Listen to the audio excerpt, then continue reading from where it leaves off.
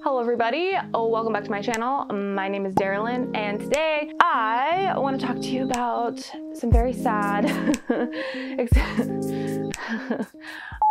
and today I want to talk to you about some plants that I have killed.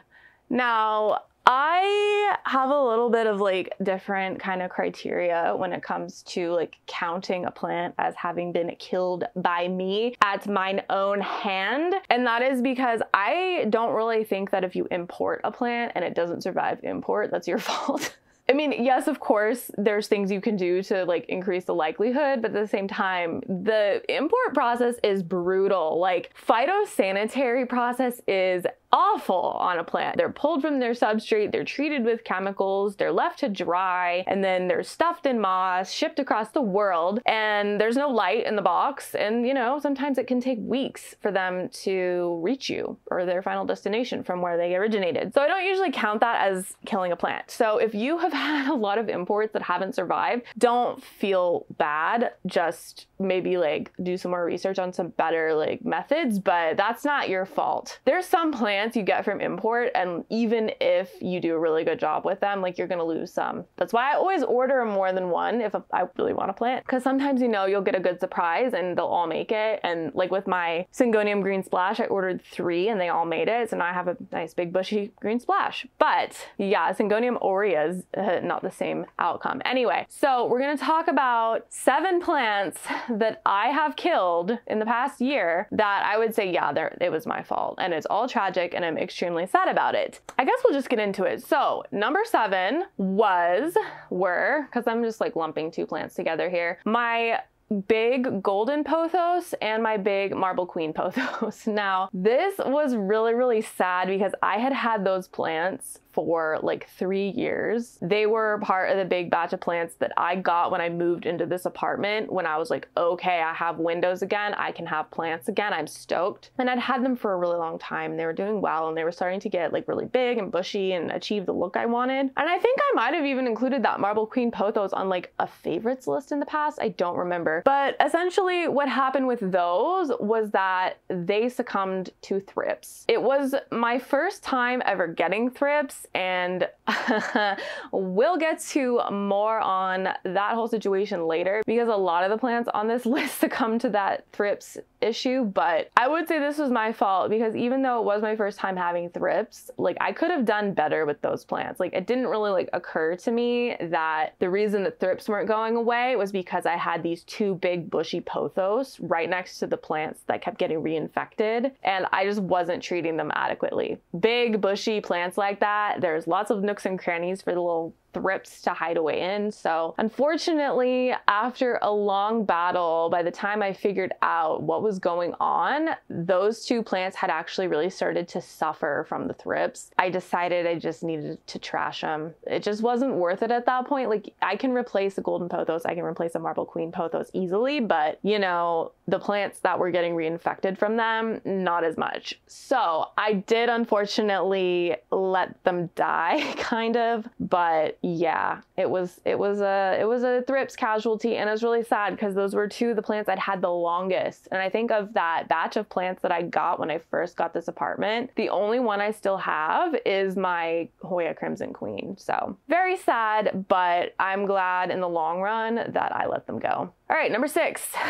is actually yet another plant that succumbed to the thrips issue, and that was my really cute little philodendron Brazil. And it was so adorable. It was in my little llama planter, and that I know for sure I did put in like the June 2021 favorites video because I was so proud of it. And like, my friend had given me like one little cutting and I had grown it into this really cute like bushy little plant, and it was in this little llama planter. And that was a fun Brazil too because it didn't really do a very good job of sticking to the typical Brazil like variegation pattern. It was throwing all sorts of fun colors and all sorts of fun patterns, and I was like really enjoying it. But yeah, the thrips got it. The thrips got it, man. Like, there's just nothing that I could do. By the time I figured out what was going on with that plant, like, same thing as with the 2 pothos, it was just too late, and it was was just not worth it with that little plant. You know, I could get more cuttings from my friend and restart a Brazil. And eventually, if I have space, I might do that. But I am also running out of space. So working really, really tirelessly to save, you know, a couple like common plants that I could easily replace, but that I don't even really have space for, just like wasn't in the cards. So I did let that little philodendron Brazil go. Yeah, it doesn't make it any less sad because I really liked that. And it was like more of like a sentimental thing because my good friend did give me those cuttings, but you live and you learn. All right, so number 5 was my Anthurium bellatus. So this was the first Anthurium that I ordered from an import. It arrived and it was just like a mess. It looked horrible. And I successfully rehabbed it and brought it back to life. For a while, it did really well and it had a couple of leaves and I was like, okay, I'm ready. Like it's gonna start to mature. And then it got thrips. I should have called this video, or maybe I will still call it this video, like all the plants that have died of thrips, and then like 2 that didn't. But yeah, the Anthurium bellatus got thrips, and I just like the foliage got so messed up, and I treated it, and it was still just kind of like, you know, hanging in there, like looking horrible. And I thought after it was, you know, rid of the thrips, which I did eradicate them from my collection, which, oh, thank God, because that was like horrible. That like actually like completely ruined planting in 2021 for me because it literally took like 8 months to get rid of them, but that's a whole other thing, whole other issue for another video. But the Anthurium bellatus, I thought if I put it in the greenhouse after I got rid of the thrips, it would bounce back, but it just didn't. It's still in there and it's a stump and it's in pond, and I'm like really afraid to take it out of there because I know it's done. I know it's rotted. I know there's no bringing it back. So it's really disappointing because I did really like that plant, and those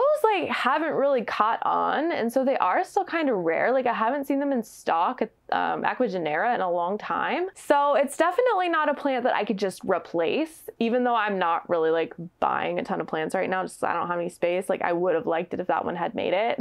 But yeah, the Anthurium bellatus, like it didn't survive the thrips apocalypse, and I'm sad about it. Okay, so number 4, and this actually was one of the ones that wasn't part of the thrips issue, was my Hoya calistophylla. This was like extra tragic because I bought this plant and it wasn't cheap. I bought this plant at like the end of 2020 when plants were still pretty expensive. I think I paid like $100 for it, and I thought it was a like fully rooted plant. I got the plant and it actually, oh my, I was so mad. It was actually like a butt cut that had been cut in like 6 different places. It was completely unrooted and it had like black damage all over it. I think it might have been cold damage. And I was just like mortified that I had paid $100 for this. I was pretty convinced that this plant was not going to make it. And if it had died then and there, that really wouldn't have been my fault. But I was actually able to root it. I put it in leca and it started to root and it even started to grow a little bit. And it was like a couple months long process. And I was so proud of myself. And then one day I came in and looked at it and it was just like the leaves were yellowing and the new growth had died. And I was like, what on earth? And so I moved it to the grow tent and it just perished. Like there was nothing that could be done for it at that point. And I don't know exactly what happened, but I think what happened was that I may have either let the leca dry out completely and then put too much water back into it, or I had just had too much water in it and the roots like died. So that was my fault, because I think that was the first plant I ever messed around in leca with. But yeah, and I always see, I have a friend who has a really nice Hoya calistophylla and she's always showing me pictures of it and I'm so jealous because I really wish I hadn't killed mine. Yeah, that was really, really sad. And that's actually one of the reasons why I don't really like leca that much, because I've had that problem with a couple other plants where just because San Diego has like a lot of fluctuation in humidity, like if you have plants that suck up their leca water reservoir and you don't catch it and you let them sit too long and then you refill it, like they'll rot. So yeah, that was a tough one, but it is what it is, and hopefully I'll be able to replace it at some point. All right, now number 3 is a Hoya heuschkeliana. So, okay, these are like notorious for rotting, and that's because they have really high variegation. They're really beautiful. And I actually got this one. It was a surprise extra that a friend of mine sent me in a box of plants that I bought from her. And I was so excited, and I like put it in to pond, and I put it in the grow tent. And like, I'm starting to learn though that really small plants, the grow tent's not the best place to like try and propagate them, just because when you open it, like the fluctuations in the temperature and the humidity is just too much for them. So that's a lesson learned, but I still killed that Heuschkeliana, and I'm still like really sad about it. But my other friend sent me another one. So I have another chance, and this has been in there for a really long time, and it's doing okay. It looks okay. And I don't know if you can see, but yeah, it is rooting. There's one little root right there. So we're just gonna leave it in here indefinitely until we figure out what we're gonna do with it. But yeah, I was really disappointed that I killed my Heuschkeliana, but this is like what plant friends are for, because now I get a second chance, and I'm really motivated to not kill this one, because I think if I kill it twice, I don't deserve another one. All right, so coming in at number 2 was my Calathea Warwickii. Now, this was like really stupid because I just let this plant die. Like, I know how to take care of Calathea, and I really wanted that Warwickii, but like this really just came down to not really having a place to put it. And so I put it up on a shelf where I know that when I put plants up on that shelf, I forget about them and don't water them. And that's okay with some plants that are much more drought tolerant, but Calathea, like, they do not like to dry out. And I didn't put it into self-watering, and it just like withered away, and it was just my fault completely. I just let it die. But like, in my defense, this all kind of happened like right around the time that my previous dog passed away, and it was really sudden, and I was just like not really in a state of mind to care. And fortunately, it was a Home Depot purchase, so it wasn't a ton of money lost, and I can probably get a new one. It's getting to be that time of year when like the good shit starts to pop up at Home Depot. My friend told me she found silver swords there the other day. Okay, like unrelated. But my point is, like, I can probably get another Calathea Warwickii like this year if I want to. I'm trying to like scale back the amount of plants that I have everywhere, so I will probably wait on that until I have more space. But the fastest way to kill a Calathea is to not water it, and I just dropped the ball on that one. Okay, so the number 1 plant that I am absolutely devastated that I killed last year was a variegated watermelon peperomia. Now, this was like the plant that I never knew I needed. I didn't even get it intentionally. Like, it was given to me as an extra in an order that I placed that like just there were a lot of delays, and like literally everything went wrong, and the seller got locked out of their Etsy. And so they very, very kindly gifted me this beautiful little variegated watermelon peperomia, and it was one of the most beautiful that I'd ever seen. It was like the whole leaves were like white and speckled and sparkly, and it was just like mind-blowingly beautiful, and I was so excited to have it. It blew my mind when I opened the box. I couldn't believe it, and I didn't even know it was. It seemed to be doing like okay for a while, and then like all the new growth was like shriveling up and dying, and then it started turning yellow, and I was just like, what on earth is going on with this? And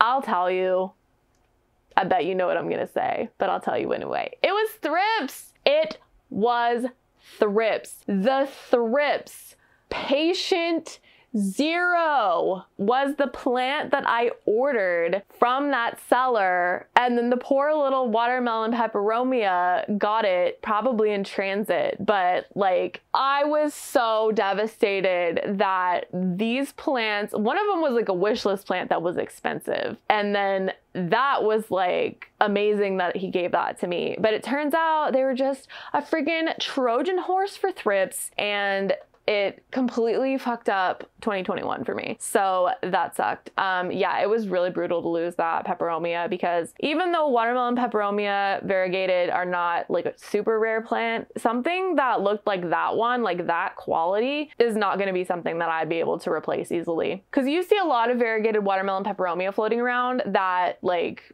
don't look anything like that. So it was really sad and disappointing. I'm devastated. Like, I'm still sad about it because I just think about if I had actually, A, it hadn't had thrips, and B, I had known what I was doing, like how beautiful that plant could have been by now. But hey, it is what it is, you know, you live and you learn. And that watermelon peperonia, that watermelon peperomia died so that this peperomia maculosa could thrive. And ooh, she looking pretty. So, you know, all's well that ends well. I don't know how well it ended, but I do know how to get rid of thrips now. So I guess that's the silver lining. So leave a comment down below if you want me to give like a more elaborate explanation about how I got rid of the thrips. Leave a comment down below if you have a plant that you killed that you're devastated about. We can all commiserate together. I hope everyone is having a wonderful start to the growing season, and I will see you in my next one.